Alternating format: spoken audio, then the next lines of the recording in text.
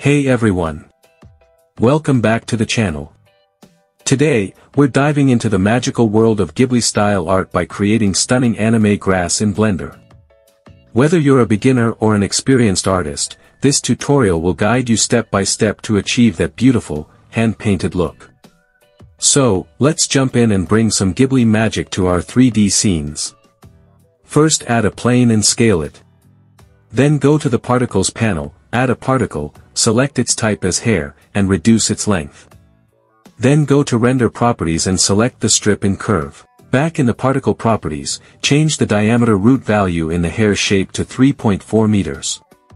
Then go to Children, select Simple, and set the display amount and render amount to 50. Then go down to Clumping and increase the clump value a little.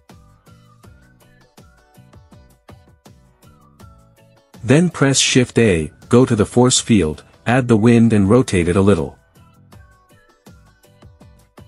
Then go back to the Force field and add Turbulence. Move the turbulence backwards on the X-axis and add a keyframe.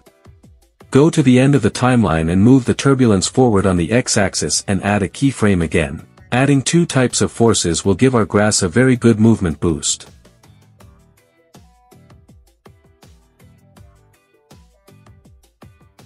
Now it's time for texturing. For this, go to the Shading workspace and add a new texture. First, add the Image Texture node. The link to the image I am adding will be found in the description below. Then select this image. Then add Texture Coordinate and Mapping nodes. Connect the UV to the vector and connect the mapping vector to the image texture vector. And then connect the image texture to the material output. Then add a hue saturation value node and connect it between the image texture and the material output. Change its values as you wish, like I am doing. Now as you can see, our Ghibli-style grass is perfectly ready.